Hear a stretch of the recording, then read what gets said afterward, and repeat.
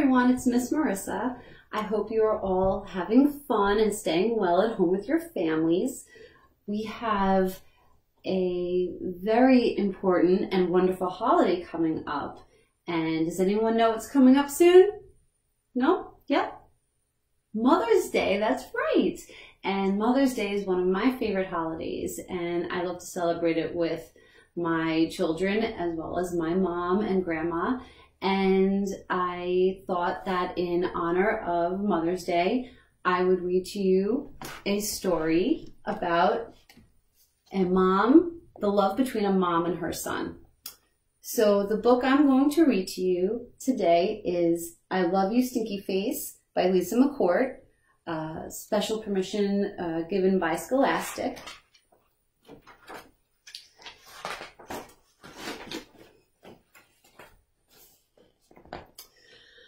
I love you, my wonderful child, said Mama as she tucked me in. But I had a question. Mama, what if I were a big, scary ape? Would you still love me then?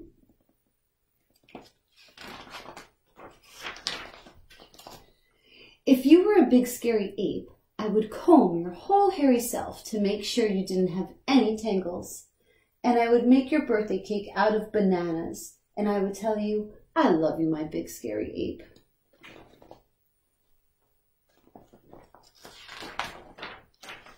But Mama, what if I were a super smelly skunk and I smelled so bad that my name was Stinky Face?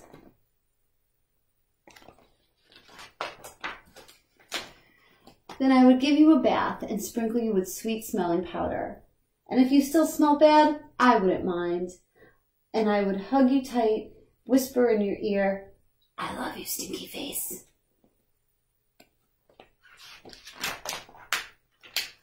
But Mama, what if I were an alligator with big sharp teeth that could bite your head off?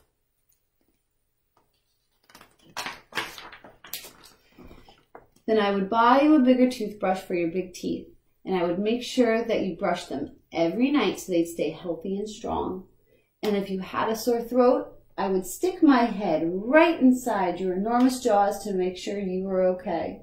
And I would say, I love you, my ferocious alligator.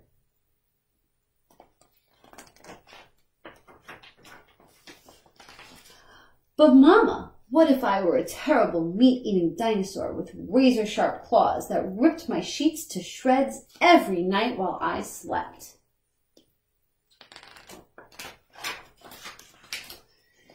Then I would give you plenty of meat to eat, if that's what you liked, and I would sew your sheets back together every day because, after all, ripping them would be an accident. And I would tuck you into your newly mended sheets every night and say, I love you, my sweet, terrible dinosaur.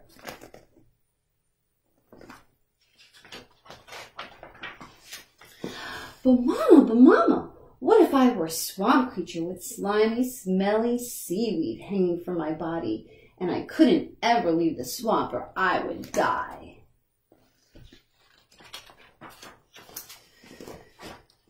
Then I would build a house right next to the swamp, and I would stay with you and take care of you always. And when you splashed to the surface, I would say, I love you, my slimy little swamp monster.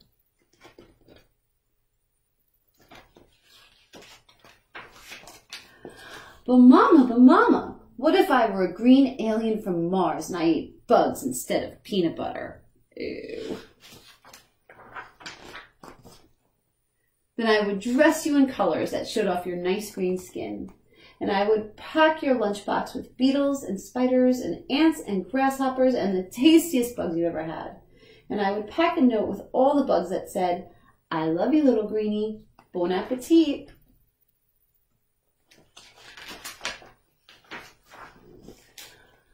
But Mama, what if I were a cyclops and I had just one big, gigantic eye in the middle of my head?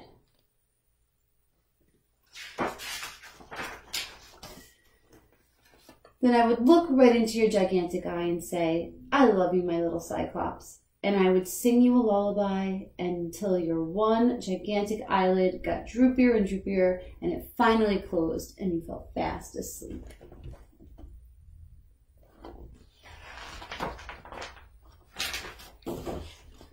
I love you, Mama, and I love you, my wonderful child. The end.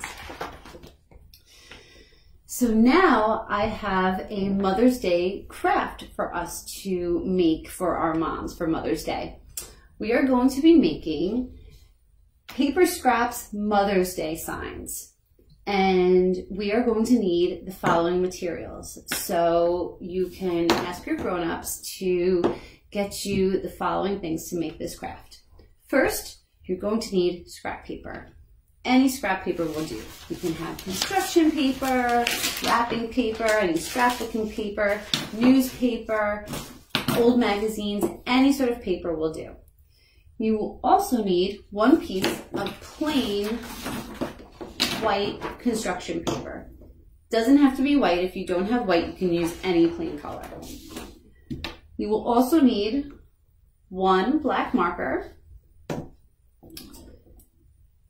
a pair of scissors. Be sure to ask your grown-up to get you scissors and to supervise with your scissors. You will also need one glue stick. If you don't have a glue stick, you can use regular glue or tape, anything that will stick the paper to the construction paper. So, now that we know our materials, let's get started. Step 1, you're going to take your scrap paper and your black marker, and you're going to draw flowers. Lots and lots of flowers, all different shapes, types, any kind of flowers you'd like.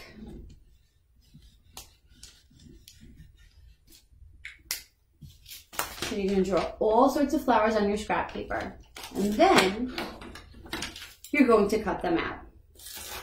Now, if you have any trouble cutting out your flowers, ask your grown-up to help you. So, I'm going to cut out my flower, and then I'm going to take my glue stick and I'm going to glue my flower onto my plain construction paper. And after I glue on all my different flowers onto the construction paper, I am going to take my black marker and I am going to draw stems and little leaves all underneath our flowers. Then, when you've made your masterpiece bouquet, you can write a little Mother's Day message. And you can write, Happy Mother's Day. You can write a little note, I love you, Mom. You can write your name. And this will be the finished product. And you can give this to your moms on Mother's Day and brighten up their day for sure with this lovely flower bouquet sign made out of beautiful scrap paper. So that's it for today's story time. I hope you had fun. I had fun with you, and I hope to see you guys soon. Bye.